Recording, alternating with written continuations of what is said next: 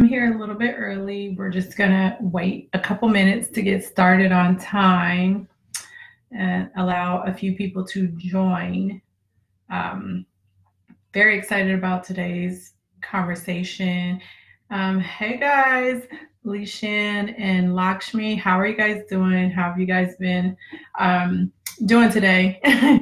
I'm so excited about this live because we're going to wrap up what we've been talking about for all of December. Hey Stephanie, how are you? Glad you could join us. It's going to be a really rich discussion, a very quick discussion. I really want to give you this last piece of key information about how to overcome the #1 dream killer that you have, because we're stepping into the new and people are very motivated, especially because it's not only a new year, but a new decade. I'll repeat this again later, but for next week, I have something very, very special for you guys.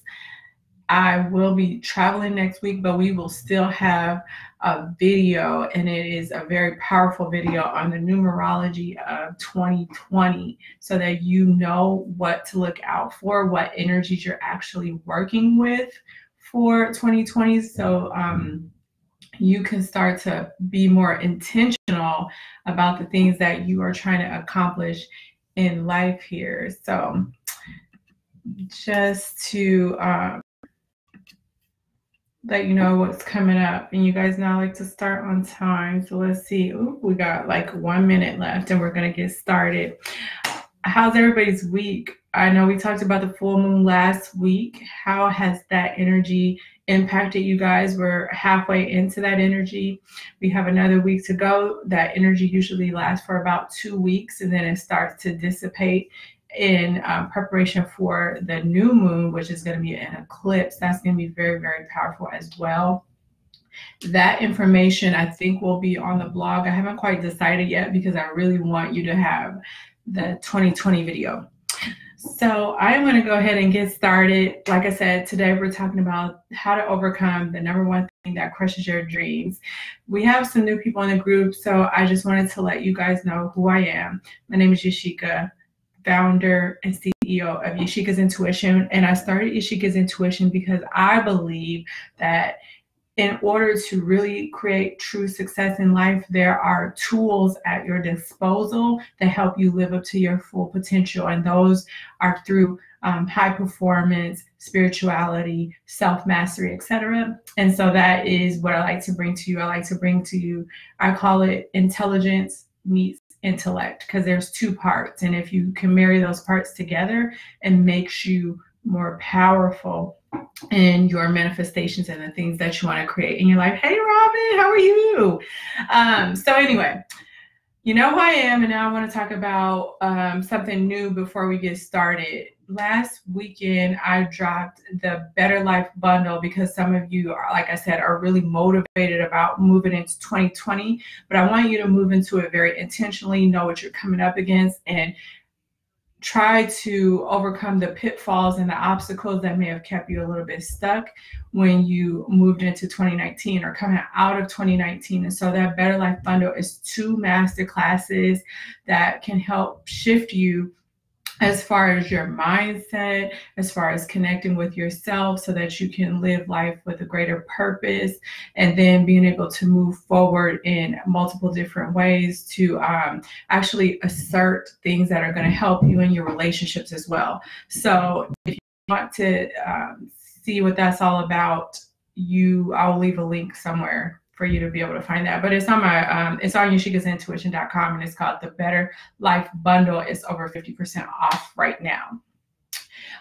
So we're talking about self-discipline today, because to me, if you want to overcome the #1 dream killer, you need to start to develop self-discipline. Lack of self-discipline is the #1 thing that is going to kill your dreams. It's not a lack of motivation. We've been talking about that for the last 2 to 3 weeks, that motivation is not what's stopping you. And if you think that you have a lack of motivation, you are sorely mistaken. Self-discipline is the ability to control your feelings and overcome your weaknesses. And it's the ability to continue to stay on track with whatever it is that you're trying to accomplish, despite your temptations to have you abandon that path, that track, that goal that you're trying to accomplish for yourself. And if you find that you're lacking motivation when it comes to moving forward in life and accomplishing your goals, remember, all of December was about you not lacking motivation. Because what happens is usually you may have a passion, you may have a spark, you may have something that lights up inside of you to get you started, but that is not motivation. Motivation, true motivation, kicks in after you have taken action. So if you think that you're lacking motivation, it's because you haven't taken action, and you are probably measuring the wrong things. That's the second thing that we always talk about. So if you think you're lacking motivation, you're wrong. Motivation kicks in as a result of you taking actions. So you take action, you find, you actualize a result. It could be a small result. So again, you have to really look at what you're measuring when you're starting to take action on your inspirations.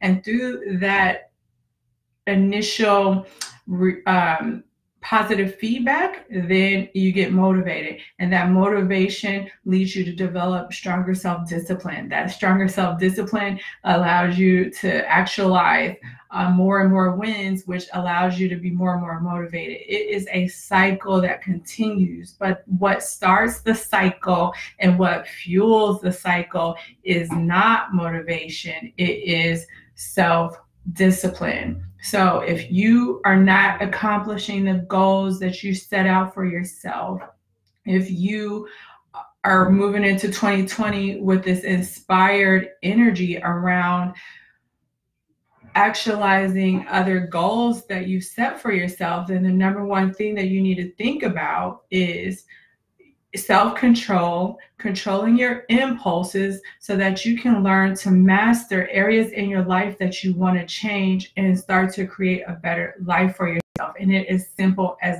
that. And what I want to share with you, this was maybe almost 10 years ago.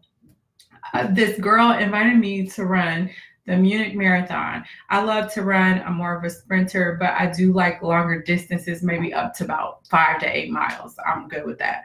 But I was like, okay, I'll try this marathon with you. And so we trained and we trained and retrained. And if for any of you, if you're runners, leave a comment. Let me know if you've ever ran a marathon. But to start to build up the endurance and the stamina and the fortitude to be able to run for such a long time takes a lot of training, a lot of commitment, a lot of time, and a lot of energy. So I agreed to run this marathon with her, not because it was something that was motivating to me. It was something that I committed myself to saying that I would do. It was a goal that I created for myself. And because I told you I live what it is I want to do and what it is, who it is I want to be, that's just, once I set a goal and I'm setting it with somebody, it's a non-negotiable. So, you know, day in and day out, I would have to get up and I would have to run miles, and they would just increase by the day, by the week, all the way up to, I think it went up to like 30 miles. And while I'm doing this, I'm not motivated to do it. There's no passion inside of me to do it. What fueled me to wake up when my bed was more comfortable, when my chair was more comfortable, when doing anything other than running these 10, 20, 30 miles a day was more comfortable, was the fact that I was being disciplined and I was honoring a commitment that I made to my friend and I made to myself. And so again, these hard goals that you see people accomplishing, these feats that you see people doing that you wish you could do, they're not out of your reach. The number one reason why you are not getting them is because you are chasing the wrong thing. And when you start to strengthen your self-discipline, that is what fuels the rest of your successes to kind of fall in line.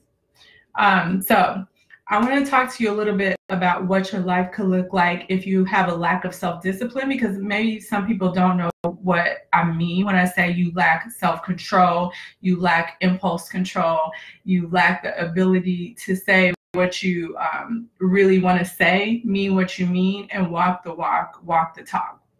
The first thing is, you may notice that in your life there is a lot of negativity. Negativity is a perception, but if you are perceiving the things that happen to you to be less than desirable, then that's somewhere where you may want to examine how you have, how's your self-discipline in that area, because we've all been through stuff in life. We've all been through challenges and tribulations, and we can sit here and we can pull out what we've been through and try to compare them and see who has had the tougher life, but that's not what I'm talking about here. But I want to tell you that whatever you've gone through, as you start to move forward in life, if you continue to frame the experiences that you've been through in a negative light, it negatively is impacting your ability to move forward, and that is stemming from a lack of self-discipline around your ability to rein in your thoughts and retrain your thoughts. We talked about this a couple of videos back when I was telling you how, even if you don't believe that you can achieve something, by believing less than, by believing otherwise, by taking a negative spin on the things that occur in your life and letting that be your story, you are neurologically training your brain to synapse, to fire, to create pathways to continue to have that be the easier path for your brain, for your mind, for your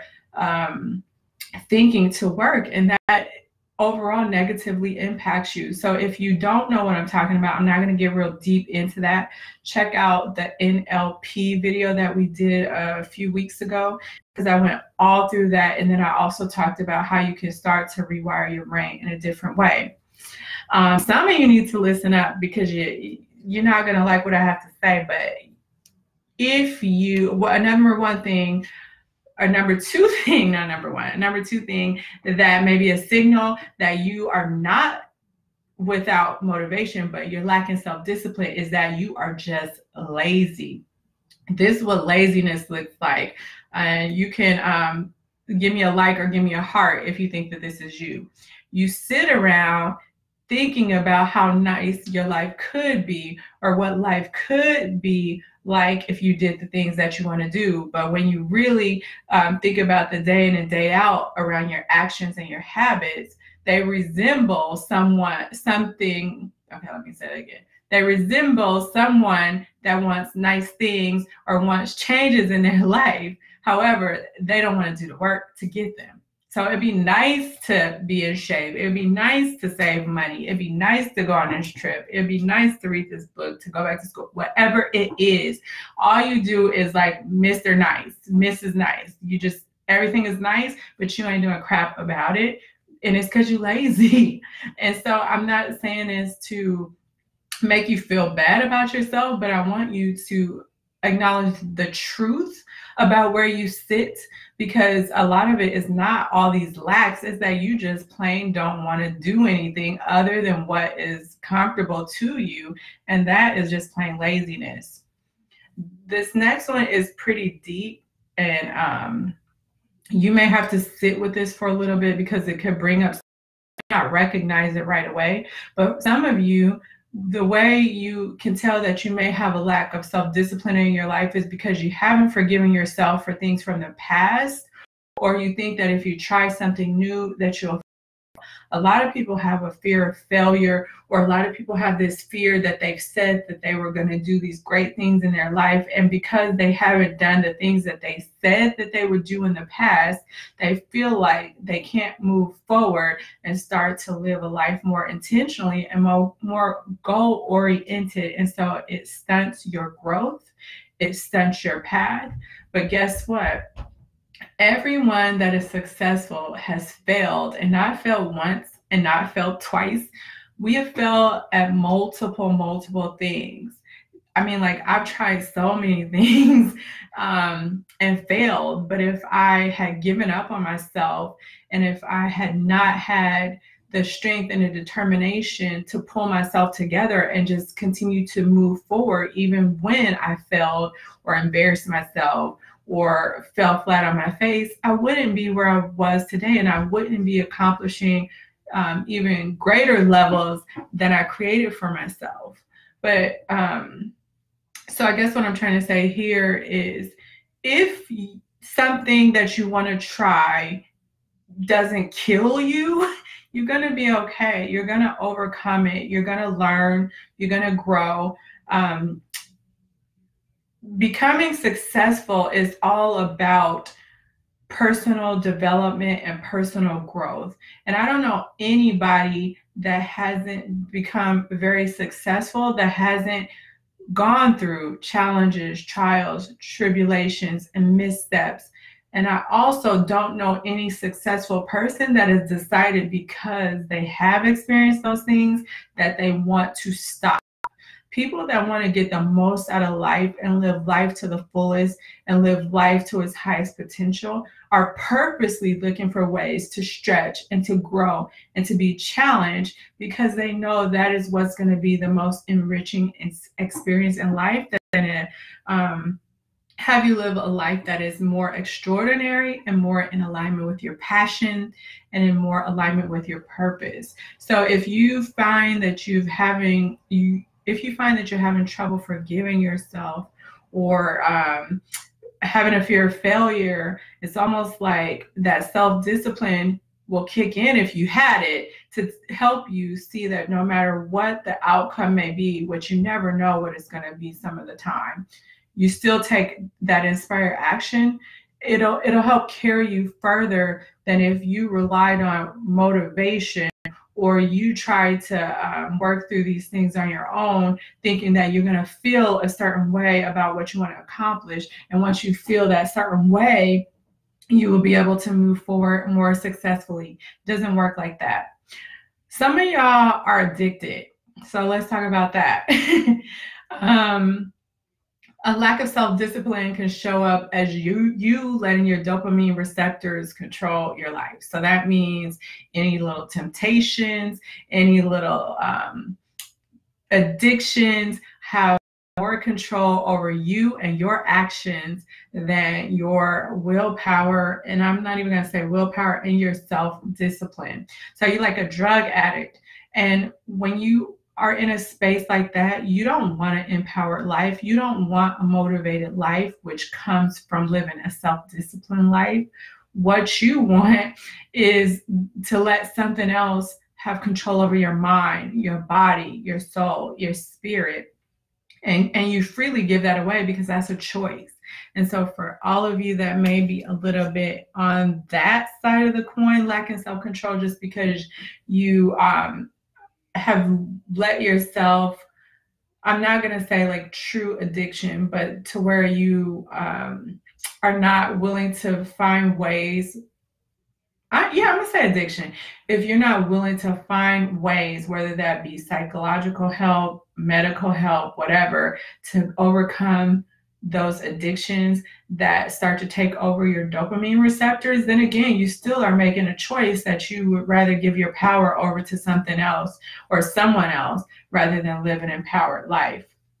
And then the last thing that I want to talk to you about that could be a clue that you shouldn't be searching for motivation. You should be searching for self-discipline.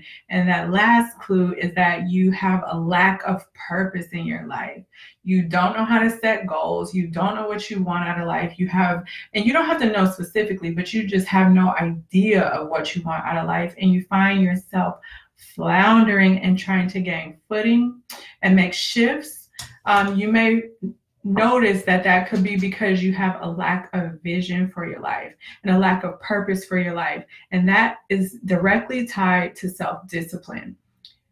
Because if you have some self-discipline, you would be checking in with yourself. You would be checking in with your heart. You would be checking in with yourself through a regular practice, creating a connection to yourself, creating a connection to what you believe to be a higher power, wherever that comes from, whether you believe that to be inside of you, through God, through the universe, whatever that is. But you will be regularly checking in with that And because you are doing that, you will be able to hear the voice of guidance to help you to have more direction in your life and more purpose in your life and more vision, and be able to set goals for yourself. I'm not going to get too much into that either, because I also have a free course that guides you through exactly how you can learn to restore that inner connection with yourself, restore that spiritual connection, so that you can be able to hear that guidance, so that you don't feel like you're doing it alone. You're able to give some things over to God and have faith that you have something that's going to help guide you in the direction that you need to go in order to actualize your highest and best good. But some of you don't even have the discipline to be able to sit there and connect with yourself and connect with spirit to be able to hear that voice. And so you feel like you're floundering, but that's still a choice. You have a whole free course here that I made available to you to help you do it. How many of you have done the course if you feel that way? So if you have resources and tools that people are providing you and you're still not willing to dive in deep and do the work, you have workbooks, videos, tips, tricks, everything that you need to start to be successful, and you're not doing it, it's because you choose not to do it. So the question that I want to leave you with is, do you want to carry all of that into 2020? Do you want to start a new year and a new decade carrying the same crap that you know is holding you back, carrying the same stuff that you know is not working, carrying the same stuff that you know is holding you back from living the life that you want to live? And a lot of the stuff that you are carrying is stuff that you have been carrying since 2019. You've been carrying it since 2018, 2017, 2016. This is years of crap that you continue to intentionally carry. And I say intentionally because you are aware of what you are doing and how you are living, but you are still not wanting to better yourself. What is stopping you from living a better life? I know I wouldn't do that. I know when I was called to the fire, feet to the fire, and I had to make the choice, I finally chose myself because I was sick of living a life where I felt stuck, where I felt lazy, uninspired, purposeless. Just like I was going through the motion with no true vision or a true legacy for myself. And I don't want that for you. So I'm sharing this with you in hopes that your motivation for what's coming up for the next year is not just based on this hype, or not just based on a few weeks or a few months of this false motivation, but you actually setting intentions in your life to live better, be better, and do better, and make this a better year and a better decade than you've had in a long time. Because you could have a life that had a clear mission, had a clear vision, had a clear plan, and had clear goals that were actually helping you move forward in life. And you could have a life where you had a belief system, where you believed in yourself, and you knew that even if you didn't know how things were going to turn out, that you had everything that you needed inside of you to be able to overcome everything that life threw your way, and that you had the power to be who you wished you could be, who you wished you could become, if only you were able to step into your power, step into a disciplined routine, and own what it is that you want to claim for yourself. And you could also have a successful life for yourself. You're not going to accomplish an extraordinary life without hiccups, without downfalls. And it's almost like that saying, the higher you rise, the harder you fall. There's big highs and lows when you choose to live a life of purpose, and when you choose to live a life outside of the box, and a life that's better than 99% of the world is trying to live. But successful people are always leveling up. And like I said, they're always taking risks, because in those big risks come big rewards. And you could have that for yourself if you will learn how to tap into a more self-disciplined life. And you could also have better relationships, because self-discipline makes you more confident. It makes you more aligned with your goals and your values and where you are going in your life. And because you are more confident and because you know where you're going, you start to align with people and situations and opportunities that are for your highest and best good and are more aligned with you. And so the people that you develop because you have a stronger character also have a stronger character that is more connected with your values. And that increases your ability to attract abundance in your life and have relationships that are free from the drama, free from the BS, free from that fake love that people feel when really what they're doing is bonding through trauma, and have relationships that is built on mutual respect, true unconditional love, honesty, trust, all of that. And so with that, I am getting off my high horse. This is the end of our December series on how to find motivation, and what you really need to start to develop in order to really, like I said, start to move forward in life and create success in your life. I have the replays up. They are in our group, but if it's easier to find them all in one space, I will go to the blog on YASHICASINTUITION.com and you can find them there. I have them in one post about how to find motivation, but we all know that's not really what we were talking about when we dug a little bit deeper, right? And so again, I just want you to know I have a whole bunch of tools to help you reshape your life, reshape this next year for your life, reshape this next decade for your life, and to live a life that you can finally and truly be proud of instead of just faking through these New Year's resolution emotions. And it all starts again with what I said, that free class. So if you haven't taken that class, take that class. I strongly believe in that class because it's there to help you connect with yourself, especially if you feel like you've lost a part of yourself, or you don't hear that voice, or you don't hear that guidance, or you don't feel that purpose. And through finding that connection with yourself, it helps you learn how to be guided toward a bigger vision and a bigger purpose for your life. And you know, I don't know why you haven't taken it. If you know that you want a better life for yourself, there's no excuses. It's free. It's 5 videos, very easy to digest, workbooks, actionable tips that you can put into place immediately. The same stuff that I used back in the day when I was just starting to get my life on track, the same exact stuff that I use now, proven to be effective, the same exact stuff that I use and that I share with the clients that I work with one-on-one. So you get it all right there for free. I'm gonna leave it at that. Do you guys have any questions? Normally you don't. You guys know that I leave this post up in the group. So if you do find that you need to digest a little bit and you have questions afterwards, just make sure you let me know.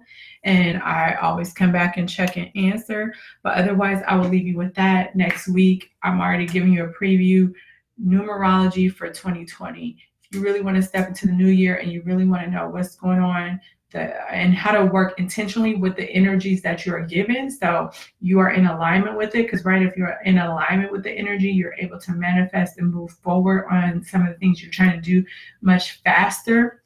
You'll have that video next Thursday. However, there will not be a replay. So if you want to get that video, it's going to be only up for a little bit, and it won't be available because that's actually going to be something that most people will have to pay for, but you'll be able to get it free and preview it if you, again, set intentions and goals and have some self-discipline to commit to a little bit of time for yourself on Thursday evenings to dive into that video, because it's going to be very valuable. I usually make a blog post about it, but this time I'm going to do a whole video for you. Okay. So I will talk to you guys next Thursday.